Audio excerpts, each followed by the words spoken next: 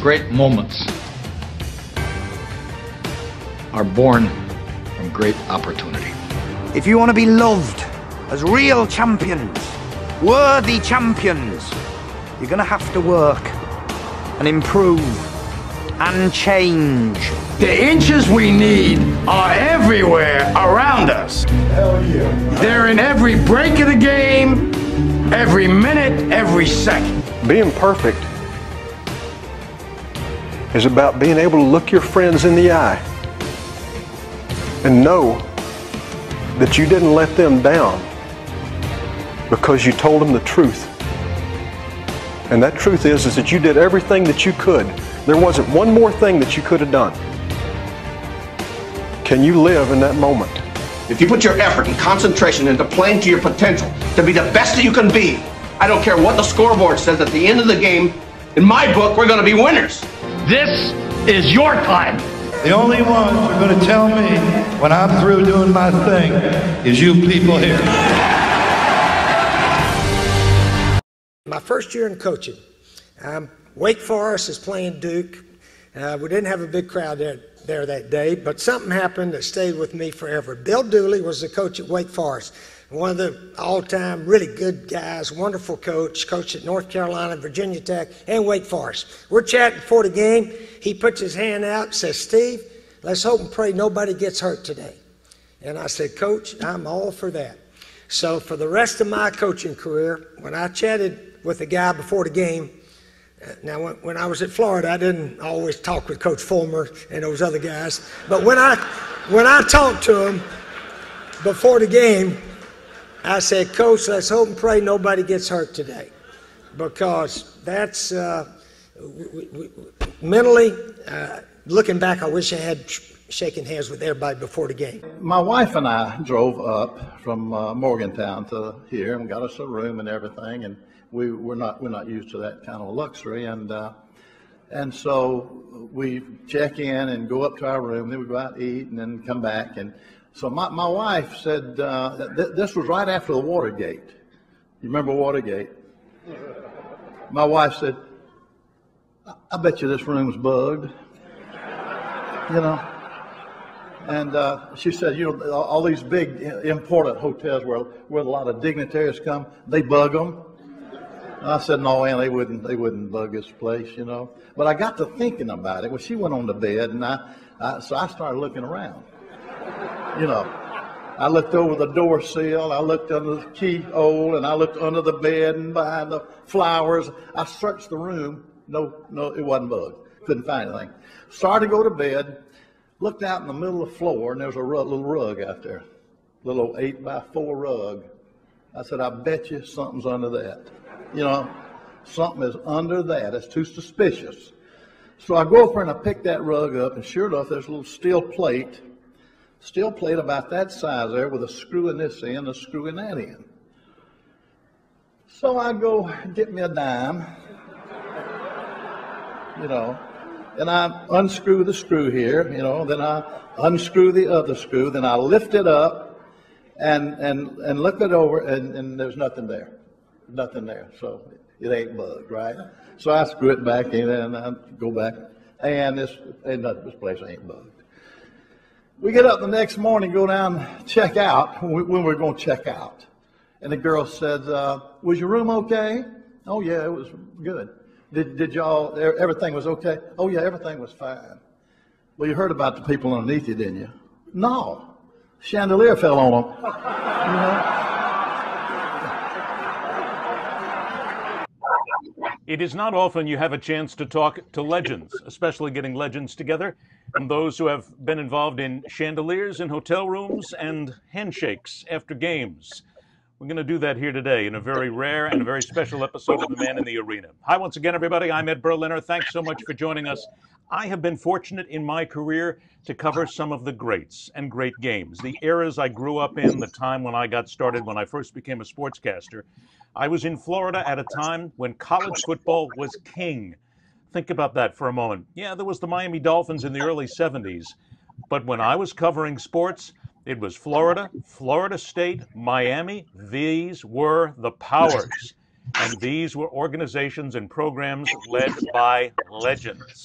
And we have a chance to talk to those two legends whom you just heard, who were both inducted into the College Football Hall of Fame and have a wealth of stories to tell.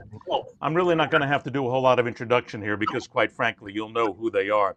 Tallahassee may be the state capital of Florida, but it is the capital of football to many people, those who follow the Seminoles at Florida State and who have for years. He was there, and he has great stories to tell. And one of these days, I'm going to do it right now. I'm going to ask him if he ever really said dadgummit over and over again, because I swear he said it to me a couple of times in some interviews. The former head coach of the Florida State Seminoles and a member of the College Football Hall of Fame, it is a pleasure to welcome Bobby Bowden into the Man in the Arena. Coach, good to see you. Hey, good to see you, boy. There it is. That's right there. I'm telling you, it's Bobby Bowden is always, how you doing, boy? How you doing, boy? It was just, it's those moments that I remember, and we're going to get into them here today in just a couple of moments. You also heard there, when it comes down to the College Football Hall of Fame, the other gentleman who took a program in Gainesville, Florida, and made it a national powerhouse, which it is to this day. He is legendary there for what he did, and he brought an esprit de corps to Gainesville. It's amazing when you talk to people who are members of the University of Florida, those who graduated there, the compassion that they have for what he brought and the college football Saturdays that he brought together. It is a pleasure to welcome the former head coach of the University of Florida and a member of the College Football Hall of Fame. I like saying that. Steve Spurrier joins us on the Man in the Arena. Coach, good to see you. Hey, Ed, good to be with you today. Good to see you again, Coach Bowden. See there, and there it is. It's one of those great moments you get to bring everybody together here. That's what makes this show so very special. Gentlemen, I introduced you both and I used a word. And some people throw out the phrase GOAT these days to a lot of players, greatest of all time. And they always look at what's happening current. They never look back over great players when they consider GOATs. For the two of you, I use the words legend. And you are, and you certainly realize that. So, Coach Bowden, let me start with you. When I say to you the word legend, what does that mean to you when people call you a legend? It means you're at the top of the class. I mean, that don't mean you're number one, but if you're a legend, you're one of them. And when it says legend, for some people, they don't want to be called a legend. They feel uncomfortable being called that. Are you comfortable with that at this stage in your life? That'd be some of the things I was called.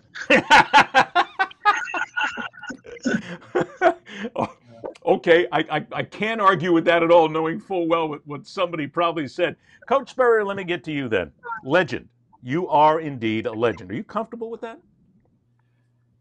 I really don't take it to heart. I don't pay a lot of attention to it, but I guess it is nice to hear, and it does mean that maybe you did whatever you do in life a little bit exceptionally better than most people. And I think any profession, whatever we try to do in life, we'd like to be considered one of the best. Not necessarily the best, but, one of the best to do what you do in life. So I guess it's nice, but I really don't pay a whole lot of attention to it.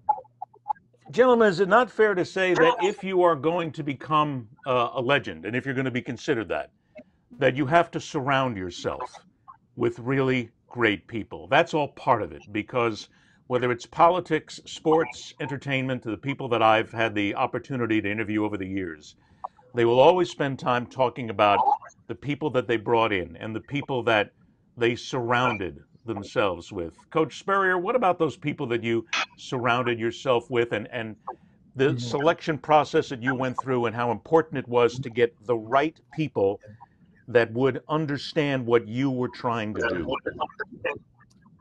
Ed, I think one of the first steps to be successful anytime you're on a team, company, or whatever, is you have to assemble the people to help you be successful. And as a coach, that means your coaching staff, and then obviously recruiting the players and so forth, and everyone that's involved with the team. So And then as you go through year after year, your senior leadership, I think, is extremely important. I've heard so many really outstanding coaches say the tradition that we built here will carry on from one group to the next year and down the line. And when I look at my years here at Florida, 12 of them, Coach Bowden had a lot more than I did, but the older guys sort of told the younger guys, here's how we do it now. And here's how we prepare through the summer, through the season, and through the season. And then it would carry, year after year. So, those people that have had continued success, they have the ability to train people, especially your players in football, to teach the younger guys that they come through the teamwork. Coach Bowden, let me ask you then, and that comes down again to the people that you surround yourself with. How difficult is it from the coach's perspective? Because not just your assistants, but with the players you surround yourself with, the recruiting process that you go through, how difficult is it you've got to look into the eyes of a young man and you've got to ascertain who he is, and what he may become to be able to fit the mold of what you're putting together. So how intricately difficult is that to do? I mean, you've almost become a psychologist in many ways. That is very difficult. It's and yeah, it's the most important thing, And when we were recruiting players, you're trying to find is there anything bad about him? If there's something bad about him, don't bring him in, because he'll rub it off on the other guys, And so you're trying to study these boys, what they're thinking. You're checking with their parents. You're checking with their high school coach. You're checking with their friends and their girlfriend and everything, trying to find out what they are made of, and how deep their character is, because eventually it's going to get down to that. Everybody's got good players, but which players are willing to pay the price the most? How did you decide that, in who was willing to pay the price? Well, by observing them and trying to find out as much as you could about them before you commit to them. You're going to check with their coaches. You're going to check with their mom and daddy. You're going to check with their buddies and their friends and their girlfriends and see if they meet all of the qualifications you really want in a player, because a winner has all of those qualities, and you're looking for them and checking them off, And the thing you're trying to do is eliminate the bad stuff, because that'll only get you in trouble. Coach Spurrier, how did you do that to eliminate the bad stuff? Well, like Coach Bowden said, you have practices and you have off season, go to class or do they not go to class and so forth. You'll have an idea. And one of the guidelines for successful coaches is if you have a player that is disruptive to your team, if he loafs and you can't get him to amend his ways and he's just not going to fit in with the team, you got to remove him. And I've had about 3 players that I've had to call in my office and say, what you're doing is not going to work. And if you can't change your ways, I'm going to have to kick you off the team. Simple as that. So usually they'll maybe change their ways, but if not, you got to remove them, because where they say one bad apple can rotten the whole group and so forth. So you have to remove a player every now and then. Unfortunately, I've not had to do it a lot, but the entire team needs to know, hey, there's some guidelines we got to follow if we're going to be successful. So that's how I tried to handle that. I'll throw this out for whomever wants to take it first, but is it possible here in the 21st century that some college coaches are becoming too lenient? And specifically to your point, Coach Spurrier, to where they don't take that action. They don't immediately get on top of the bad apples and weed them out because they're more interested in winning. And perhaps there needs to be more of an effort by coaches to say, that's it, fish or cut bait, you're out. So is it not possible that some coaches these days just are way too lenient? I think you'd have to ask somebody else that question. I'm not knowledgeable of what all the other coaches do. certainly you read about some coaches had 30 guys arrested and they stayed on the team, things of that nature. But I'm not here to condemn other coaches, but I'm telling you how I tried to handle those kind of situations. If a player could not get with the program, then we tried to encourage him to transfer and maybe go mess up another team. And a lot of coaches are taking now, so he would get another opportunity. What do you think, Coach Bowden? I think the same way that, I used to get on the blackboard. I guess you know what a blackboard is, don't you? I don't think they know that nowadays. Wait a minute. I'm not that old yet. I mean, yes, I do remember. I don't have my pad here, so I'm okay. Yeah, the boy. But anyway, I used to draw a picture, a basket, and put apples in it. I'd draw the apples. Then I'd color one up. I'd say this one is rotten. And if we don't get it out of here, he's going to affect all those others. The one next to him, he'll get rotten. And the one next, so we have to get him out of there. I used to do that talking to my players to let them know they've got to stay within the rules of the program, or we're going to have to get the apple in there for their place. It's a smart thing to do because you have to let them know exactly where those boundaries are. Let's move then on to the two of you gentlemen, because I will now leave it open to whomever wants to take this first. Let's call this Bowden and Spurrier the early years. Who wants to recount the first time that you two met? Well, I mean, obviously you met on the football field, but what was it like the first time you guys got together and met off the field? Well, I admired Steve when he was a player. He caught the attention of the nation when he was a player, and he won the Heisman Trophy at the University of Florida. He built Florida into a winning program, which they hadn't had that much success until he came. It thing completely around. And the one big thing I'll always remember about Steve, he taught America you can win a national championship featuring the passing game. Up until then, everybody thought, oh, no, you got to run the ball. Oh, you can't run a national championship if you can't run the ball. Well, he proved different. He won it throwing and then running the football, In history, I won't.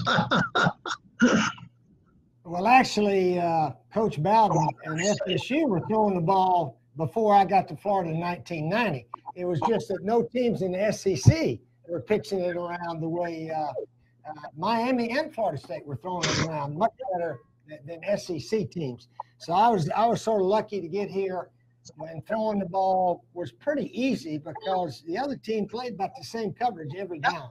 Coach Bowden, remember when all you saw was that cover 3 and occasionally a cover 2? So we sort of had it exactly early in the 90s there. And then the defenses, they tried to catch up a little bit and so forth. But Coach Bowden and Florida State were throwing the ball before I came to Florida. We were just sort of one of the first to do it in the SEC. Let's talk about that, Coach Spurrier. From your aspect, when you decided to bring and change things at the University of Florida to that passing game, when you got there, did you see that? Was it a glaring hole that you saw and said, I get this whole SEC thing. I experienced this as a player. Why are we not passing the ball? Or did it just fall into your lap with regard to the type of players that you had available? Well, it had nothing to do with any of that. When I got into coaching at Duke University, now my background is Duke University football. So if we're going to win enough games at Duke, and I'm going to survive and maybe have a career in coaching that I really love doing, and to me, it was not like working when you're a football coach. You're looking for games, preparation, and trying to compete against the other guy. So I thoroughly loved everything about that. So I wanted to survive as a coach. And as a quarterback, I tried to learn all I could about the passing game, pass protection, getting guys open, and so forth. So I came from Duke University to the Football League. John Reeves was our back, threw for over 4,000 yards back-to-back years. And then we went back up to Duke, and we threw for 10 yards. So when I got to Florida, that was offense. We knew how to coach, and we had the talent here to do. The receivers were here. Shane Matthews was here. It wasn't like let's go recruit for 2 or 3 years. We'll have a good team. No, the players were already here, and I was fortunate enough to get here at the right time, at the right place, to come to my alma mater 30 years ago, 1990. What was it when the two of you got together and you first met, and Coach Spurrier, you came there, and Coach Bowden was already entrenched very well at Florida State. When you guys got together to talk about, when you weren't on the field, what did you talk about? I mean, I can't believe that all you guys talk about is X's and O's. Coach Bowden? We wasn't speaking together back in those days. When I knew I had to play him, I didn't do a whole lot of talking. He didn't either. You know, he just lined up and went at it, boy. I tell you, there was a time there where Florida State, and Miami were 1, 2, 3 in the nation. Sure. I mean, no state the state of Florida had, you know, and it's what Steve did there at the University of Florida, and what the coach did at the University of Miami, and what we were able to do at Florida State. It was a 3-man battle there for a while. Coach Spurrier, what is it about, and when did you sense this, where Florida was becoming that national powerhouse? As I said at the beginning of the show, I was lucky enough to be there when you were there, when you came along, and Coach Bowden was there, and Howard Schnellenberger was there at Miami, and what he created. But when was that sense that we got something special here? These boys need to stay here in Florida, and we have the best talent in America. How did that start, and when did you realize that? Coach Spurrier? You asking me, right, Ed? Okay. I can still remember the press conference when I took the job. I said, our goal at the University of Florida is to try to be the best in our state. I didn't say we wanted to beat Alabama or Tennessee or those SEC teams or Georgia. I said, if we can catch up with FSU and Miami, we'll probably be about the best team in the SEC. So our goal was to compete within our state. If we could do that, with all the SEC teams. So that's where college football was in the 90s. Many weeks, Miami, Florida State, and Florida were in the top 5 in the country. So we had 3 of the best programs going, and unfortunately for Bobby and his guys, they had to play both of us. They played Miami and us. They didn't only play one of the 2. So anyway, it was trying to keep up with each other within our state that made us, and obviously Florida State won the ACC, 14 years in a row, something like that. So when we were keeping up with each other, it made us probably the best in our particular conferences. Coach Bowden, what was the rivalry like between you and Coach Spurrier? Well, the biggest rivalry for Florida State was University of Florida. There's no doubt about it. They're 170 miles apart in a state that's rich with athletic ability, and so there's no doubt in my mind, if you took all the Florida State alumni down through let them vote, who do we dread the most? It would be the University of Florida. Miami would be a close second, but it was Florida number 1. Coach Spurrier, with regard to that rivalry, when you got here, did you sense that immediately? I mean, certainly you'd been to Florida before. You'd been there as a player. You knew everything that was already here. It wasn't something new to you. But did you sense that intensity, and then how that intensity of that rivalry was growing? Well, yeah, I played in it. So you were there. And it's a huge rivalry because we are close to each other, and their fans and our fans see each other all the time throughout the year. We don't see many Miami people in Gainesville or in North Florida and so forth. And so since we're pretty much close to each other. I think that adds to making it the biggest rivalry within our state. And of course, we were in the SEC since 1933, so we had some big rivals, especially in Georgia and Auburn, were our two biggest rivals. We don't even play Auburn anymore. They switched up the divisions and all that. But I would say in the SEC, Georgia's our biggest rival. Obviously, out of conference, Florida State's the biggest rival, certainly. You mentioned the SEC. In years recent, the SEC has become the dominant conference, football conference in America today. The national championship goes through the SEC every single season. When did that happen? And why did that happen? Coach Spurrier, what was it that pushed that forward to where it just became the conference that very few can keep up with? I think it goes back to recruiting. Somehow or another, Alabama's always number one, 10 of the last 12 years in recruiting. And certainly Georgia's right there. We're always in the top 10, sometimes top 5 and so forth. But I would say prior to about 2000, Florida State and Miami were top 5 in the nation all the time in recruiting.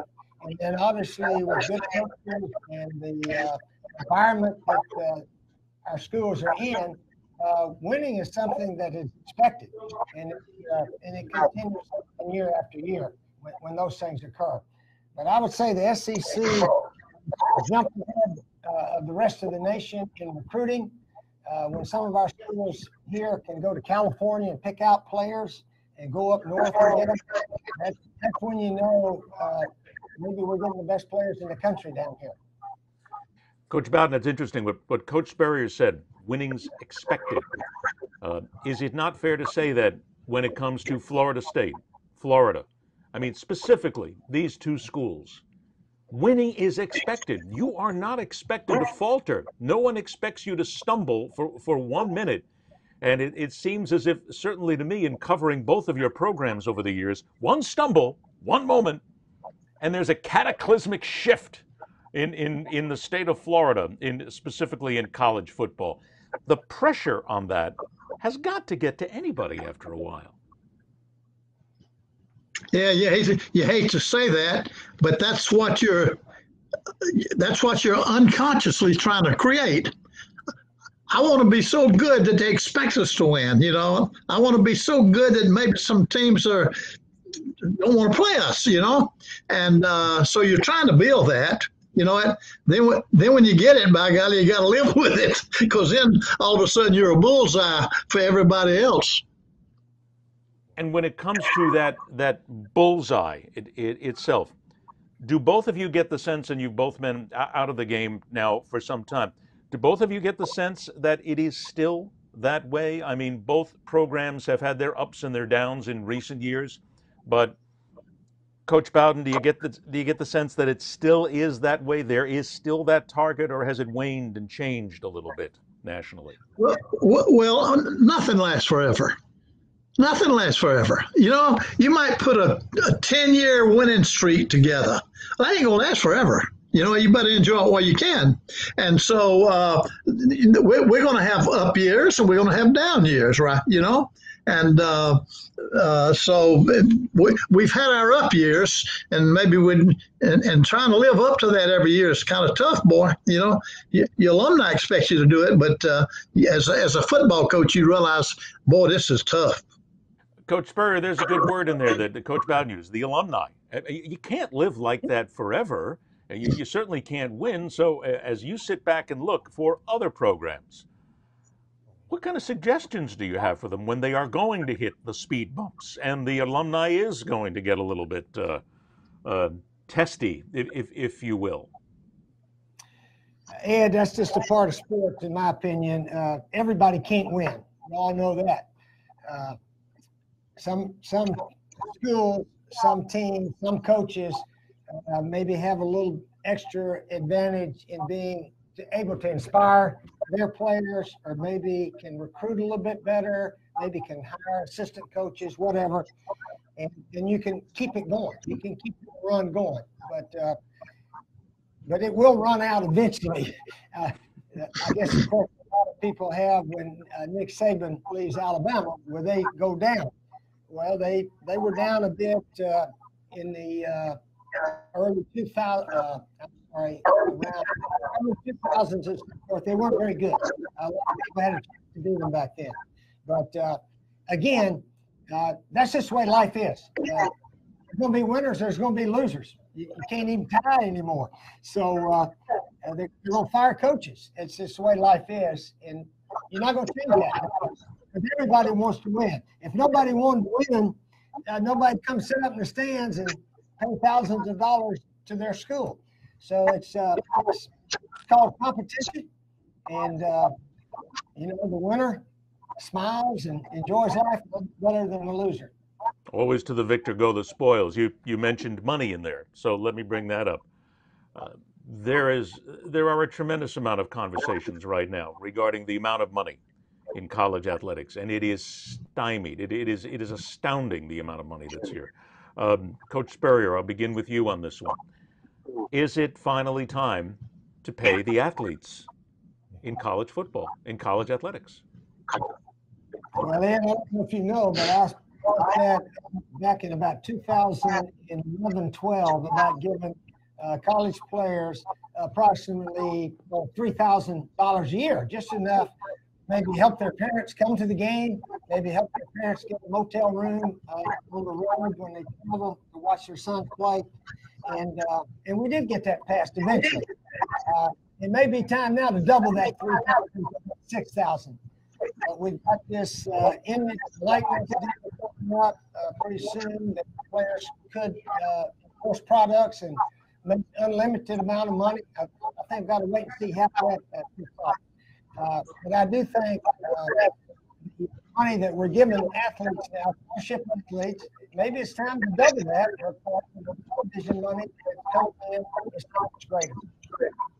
Coach Bowden, I'll throw it to you then. Time to pay them a little bit more money? Well, they do. They deserve it. But they deserve all they can get. You know what?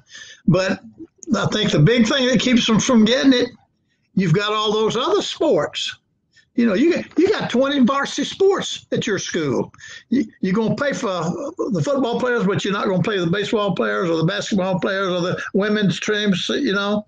And so it becomes so costly when you get to considering the whole athletic program that they have to kind of go slow on that. You know, do the players deserve it? Oh yeah.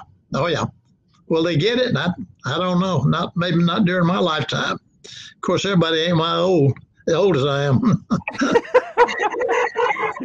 You better stop that right now. We're not putting up with any of that. There's none of this age talk here right now, because when you're talking college football, everything is ageless. Let's remember that. Boy, that's good. Let's talk about you gentlemen now, because I want to make sure, and then I want to talk about some other things you're involved in here. When you met, you spent time throughout the years, you competed against each other. Coach Bowden, is it possible to be exceptionally competitive against someone and still be friends? Yeah, it should be that way. You know, in other words, you're competitive on the field. Once they kick off, you're competitive. But as far as not being friendly off the field and when you're meeting together, you don't want that. You know what? And I think Steve and I Steve and I got, in my opinion, we got along pretty damn good. Now the press didn't want it to look like that. You know, they wanted a war going on. But I've always respected him. I hope he respects me. But anyway, that's what I wish it did be. Did the press do a lot of that, Coach Bowden? I mean, you just mentioned that. I mean, certainly the press and the media is always about creating good guys and bad guys. So in your opinion, are they the ones that kind of drove this a little bit farther than it should have gone? They're not interested in the good guys. They're not interested in the good guys. All they want to know about is the bad guys. You know what? It sells more papers. You agree with that, Coach Spurrier? Yeah, that's probably the truth. Yeah. But, Coach Bowden and I got along well. We, during the course of some big games we had, obviously some stuff sometimes can happen in the game and you get rubbed the wrong way. But when it's over, I'm like Coach Bowden, you shake hands with the other team and we go back to Gainesville, they go back to Tallahassee, and then we look forward to playing against them the next year. That's the way it should be. I want to get to a couple of things here, and I want our audience, both on our video and also on our audio podcast, to hear a couple of things that I want to get involved in here and be able to present. First of all, I'm going to go to Coach Bowden. I will never forget a game you played at the Orange Bowl, and it was a 10-9 loss. And at that point, I was a young radio reporter. And if you remember the Orange Bowl, at that point, the press, the locker room was a concrete bunker almost outside of the door. And you had lost the game, and I'll never forget you just sitting there in a chair going, "Dadgummit, I just don't know what happened. I don't know what happened. And you were every piece of emotion was pouring out of you at that point." And that's the moment I remembered to myself, this is a man who cares. And number two, he really does say "dadgummit." Because I had somebody swear to me one time, they said, "Coach Bowden never said "dadgummit" in his life." I said, "Yes, he did. I was there. I was there when he said it." I've never met a coach, Coach Bowden, who left as much of his emotions in front of people as you did. It was an astounding thing to watch. It's probably true in all coaches. People don't, unless you have coached at my level and Steve's level, you don't realize how much a loss hurts. I mean, man, our whole future is built around winning, and to lose a ball game, especially 10-9, 1 point, it's tough, boy. I mean, you got to live with it all week. Play another ball game, maybe you can forget it or push it in the background, But people who have never coached on our level have no idea how bad it hurts to lose. Now, I played not to lose. I played not to. I don't want to lose, man. And that hurts worse maybe than winning feels good. Spurrier, how did you handle it? I mean, I remember a lot of times during losses, you were much different when it came to dealing with losses. Your emotional level seemed to be very much in check at the time when you did it. How did you handle that? Oh, I don't know how so well. I know that it seemed. Let's put it this way: the perception was you were handling it. You were angry. You got angry after a loss. You could tell. Yeah. But losing's going to happen. Losing's going to happen, and actually, Coach Bowden's had more tough losses, I think, than most all of us. I was lucky to be a head coach 30 years, and you always look back and know well, we had some close wins, but Coach Bowden had some tough ones. When the field goal guy misses, I don't know, was it 4 or 5 of those games that could have been won against Miami? And they were big, national championship implications. And, I've lost a few like that, but I think Coach Bowden might have had more tough luck in those kind of games than most coaches, because he had so many great teams all those years there. So I tried to justify it with the attitude, hey, going to win some close ones and lose some close ones. But, it's sort of a fact of life. Some coaches are sort of luckier or whatever in those close games, and they win more and maybe they lose. I don't know. But, no, it hurts. It hurts. Shake it off and get ready for the next one. How long did it take you to get over a loss? I mean, right away? I mean, some coaches I know say, it's gone, it's over. I find that hard to believe. Oh, I'm still going back, ifing and butting if we'd won this one or that one and this one and that one. But you can't get them back. So you have to try to get it every time. So, it's hard to do. So, I can tell you the score about every loss I had for 12 years at Florida this year. And I'm sure Coach can probably tell you the scores too, because he didn't have many losses either. But no, they hurt, but you have to regroup and move on. You learn from losses. Great coaches taught me this. Don Shula taught me this over the years when he sat me down and said, if you don't learn from a loss, then you have learned nothing. that you must learn from your defeats. True. And I think too often we're hung up on wins in this country. You learn from victory. No, you don't. You learn from the moment when you are beaten down into the ground somewhere and somebody has taken the best of you, and then you have to rise to be better. Part of that is what the two of you gentlemen are involved in that I want to make sure we talk about. When you lose, sorry to say, when you lose, you want to know why. When you win, you don't. Everybody's happy. You know. Well, how much time did you spend then? How much time did you spend then, Coach Bowden, on when you lost, figuring out why? Did you really spend that much time?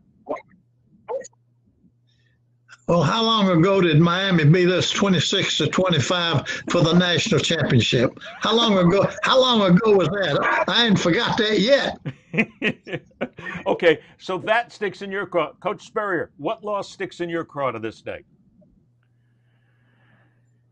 I was thinking about one this morning. We lost at FSU in '98. I think it ended up 23-12.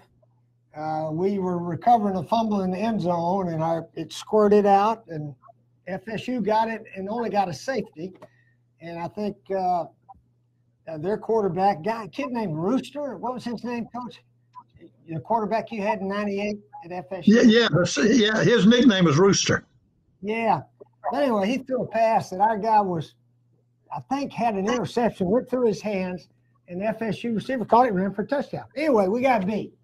If we'd won that game, we would have played Tennessee for the national championship. And Bobby and his guys got to play Tennessee. And Coach Bowden would probably tell you that '98 team he had, it wasn't quite as great as a lot of the teams he had. But they were one game away from winning the national championship. And I just think we could have beaten Tennessee if we'd have got to that game.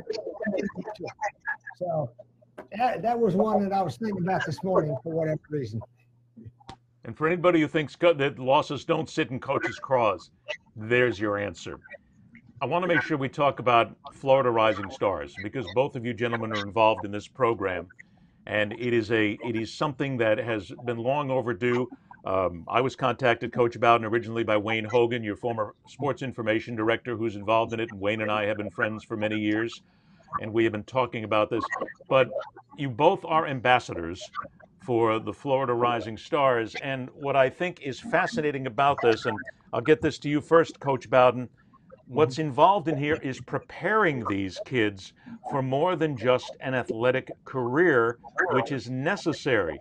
Teach them about the marketing side. Teach them about the sport itself. There's broadcasting involved. Is it not fair to say that something like this, its time has come to where we need to prepare our high school athletes for more than just playing the game? Yeah, I think so. Yeah. I think they have. You know, you don't want them to make football their god. I mean, you can't don't worship football, son. Don't worship football. It's a game. You know, it's great fun. It's great experience. It's tough though. You're gonna have to be tough if you're gonna play it. You know what? But don't make it your god where you're gonna die if you lose. I don't remember a single game we ever played. I'd rather die than lose that damn ball game. But anyway, that's something to think about. Well, I think it's worthwhile, and Coach Spurrier, is it not fair to say that is again part of the educational process as time goes on and as we evolve? We need to be able to have something like this because I think Coach Bowden makes a great point. There are young men, young women who grow up, and to them, athletics is absolutely everything. There is nothing else. They do not prepare, whether it's coaches, whether it's teachers, whether it's parents, whether it's friends, whatever. They don't get them ready for life. And if they're not ready for life, we're not doing the job as educators, and which in many ways coaches are, correct? Exactly, Ed. And I tell you what, I'm proud and honored to be part of the Rising Stars project here in our state. I'm sure Coach Bowden is also. And not only does this project offer instruction in a lot of the sports, football, baseball, and I think also soccer, but also in broadcasting, marketing, maybe even sports officiating. There's a lot of things going on. But I always just try to encourage a young boy or girl, a young person, to develop a wonderful attitude will take you further in life and make an honor roll every year. So when you have that wonderful attitude that you can get along, you say yes sir, no sir, yes ma'am, you can go a long way in life. So just encourage all the high school kids in our state to be involved with the Rising Star Project and just develop a wonderful attitude in everything you do. We all can't be football, basketball, or baseball players, but we can all be the best we can be. And if you'll do that, you'll be successful in life. Do we not, and is it not important for coaches at your level, but at every level, at the prep level, at the Pop Warner level, at the high school level, whatever, to think of themselves as educators as much as coaches? Because it's that educator side that then will prepare these kids for life after football. I mean, Coach Bowden, if we don't prepare them for that, aren't we failing them? Yeah, that's the way it ought to be. That's the way it ought to be. And I think probably most coaches look at it that way, that I've got to help develop this young man to grow into manhood and be successful in life. You know, but athletics, especially football, where the competitive is tough and you get knocked down, you get hurt, you know, you got to come back. You learn so many lessons that are going to help you throughout life if you'll let it, you know. And yeah, that's you know, the biggest thrill I get nowadays. Now, I coached 57 years at the college level at different schools. I get letters all the time from players that I coached 30 years ago, 40 years ago. None of them mention football. None of them say, "Oh, coach, you remember when I ran this way for a touchdown?" Or, "Coach, you remember when I did this?" Or that. None of them mention that. They thank me. They say something like, "Coach, I'm married. I've got 2 children in college, and they're going to get their education. I want to thank you for blank, blank, blank, blank." You know what? Those are those are maybe the greatest rewards you get coaching. I love hearing this because I don't hear this from enough coaches, and that's why when Wayne approached me and we started talking about the Florida Rising Stars, I said, "You guys have got something here. Where finally we have something where we need to prepare these kids for what's going on after." And I cannot think of 2 gentlemen who are better to do it than the 2 legends in the state of Florida when it comes down to college coaching. Hell, I wish this would have been around when I was in school. I'd have felt a whole lot better. Damn it, maybe I wouldn't have went into broadcasting then, or at least, well, so one thing I want to do with broadcasters, I want to teach them at Florida Rising Stars. I want to say, don't ask a stupid question. Here, I'm going to teach you how to ask a really smart question. Don Shula is another one that Shula taught me. He took me aside one day after somebody had asked him a stupid question in the press conference, and he said, "I want you to remember that question. That was really stupid." And I can only imagine how many that you guys have been asked. I don't even want to get into that. That could take us a whole show. Coach Spurrier, I also want to point out that you are involved in something which I think is really about time. It is about time that people were able to go to Gainesville and able to go to a game and be able to sit basically in Steve Spurrier's house, quote unquote house. You are now involved in the Gridiron Grill, which you're going to open up in early 2021. Here's a quick look inside the Gridiron Grill, which is getting ready to open. What do you hope this brings to Gainesville, aside from good food and places? Yeah, we hope it gives the Gators and other people a place to come during the week or noontime or what have you, and have fun. Be an enjoyable place to dine and maybe watch some ball games. Or after ball games, you know, Celebration Point where we are now, it's where the Gators come to celebrate. So hopefully we can have some nice celebrations there, really for all the sports, not just football, but baseball, basketball, the women's sports. It seems like the women are always winning a bunch of championships, so that would be a good place to celebrate those. Is this something you've always wanted to do? Where'd the idea come from? Actually, it came a little bit from my daughter Amy. She said, "Dad, you need to have a restaurant where you can put all your trophies. They run out of your house. When they're in your house, nobody sees them. So I've been blessed to, have some trophies here, there, the others, some championship, SEC championships here. We've got 7 of those and 1 national and some other things. So this will give me a place to put those awards and trophies for everybody to see. We really love our location here, Celebration Point, right off the interstate and Archer Road and so forth. So we still got a little time. It's not going to open until March of 21. So we got a little time before we get into it, and looking forward to our lounge. The Visors Lounge is up top of the restaurant, open air. I think you can see the stadium from there and so forth, and certainly can see the highway. So I'm looking forward to sitting up there a little bit. Boy, I got to tell you, there is the height of modesty. I've got some trophies. Coach Spurrier, when you said that, I fell over. I said, "Are you kidding? You've got 3 warehouses of trophies." And I want to point out that we're breaking a story here today, in case you don't know. Coach Spurrier is actually going to be the master chef. He is going to prepare all your meals by hand.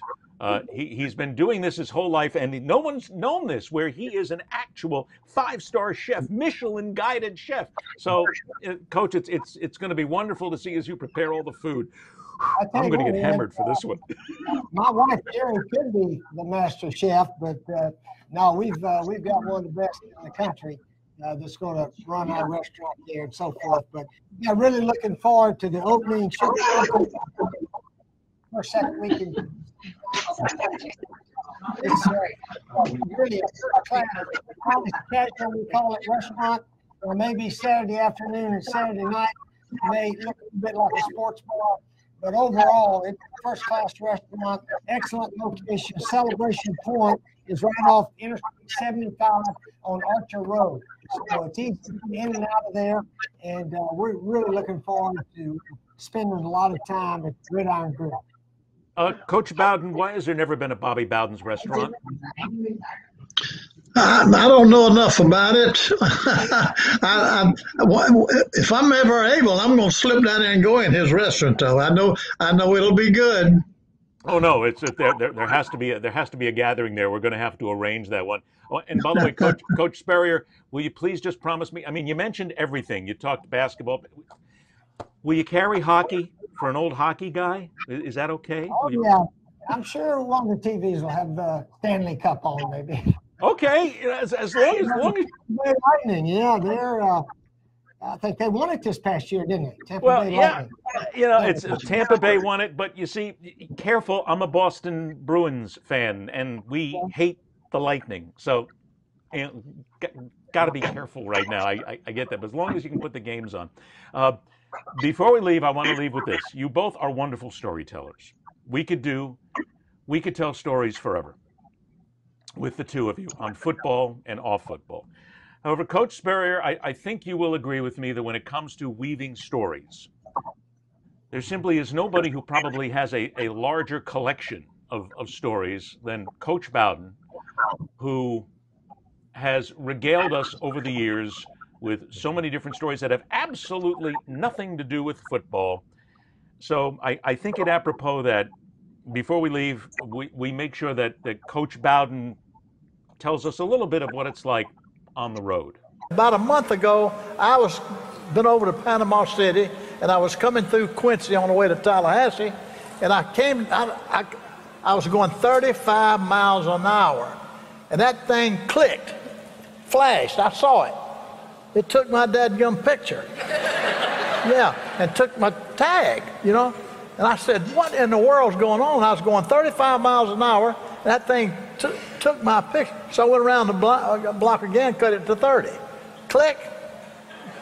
Got me twice, man. I went around another time. Click. I said, man, there's something wrong. I ended up going around 5 times. It took my picture every time I saw it. I got out of my car. I pointed at that camera. I said, I ain't paying y'all nothing. This is a dadgum ripoff. Y'all just, I got in my car and took off, to Tallahassee, Florida.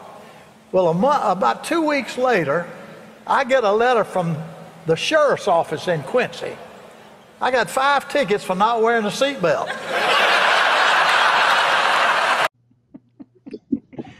Coach, when are you going to, Coach Bowden, when are you going to take your stories and put them in a book? I tell you what we'll do. We'll do it on video here. We'll set it up, and you can just tell 2 hours of stories. We'll put it out there. We'll put a sponsor on it. We'll make a fortune. I wish I could talk that long, boy. Are you? I don't know that. Are you kidding? I don't know that many. Are you kidding? You could definitely do it. Stop. That's not even a problem, gentlemen. This has been for me a marvelous time to spend with the two of you. I've had the honor of covering you both, covering your programs, interviewing you. Coach Bowden is the one person, when I used to do a radio show in Miami, my producer would say, we need to get some. I said, call Coach Bowden's house. We would call Coach Bowden's house. He would answer the phone, and he would say, "Hello, Coach. It's Mike Stefanelli was our producer at the time. It's Ed Berliner. Can you do a show? What time you need me, boy?" I said, "How about 2 o'clock this afternoon?" "All right, you give me a call." Are you kidding? Trying to get an interview these days with a coach, you got to go through 17 different layers of. I basically have to give a blood sample to get an interview. But Coach Bowden was always there, and Coach Spurrier and his office always there whenever we needed interviews to talk about the game. Marvelous people that you guys dealt with over the years. It was really fun. I want to remind everybody again that Florida Rising Stars.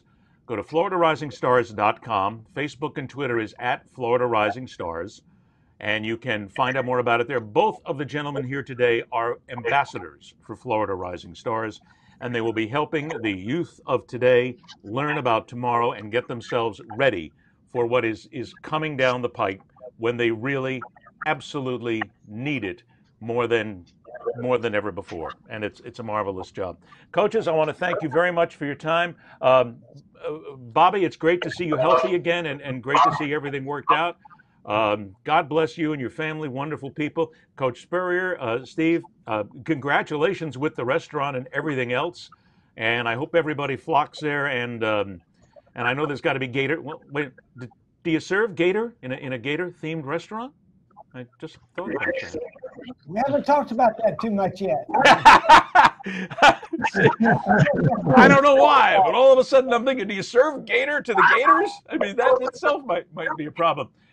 Gentlemen, thank you so much. It's been a pleasure. I hope we get to do it again. The best to you and your families. Thank you again. Good seeing you, Coach Bowden. Thank you very much. Yes, congratulations, Steve, on a great.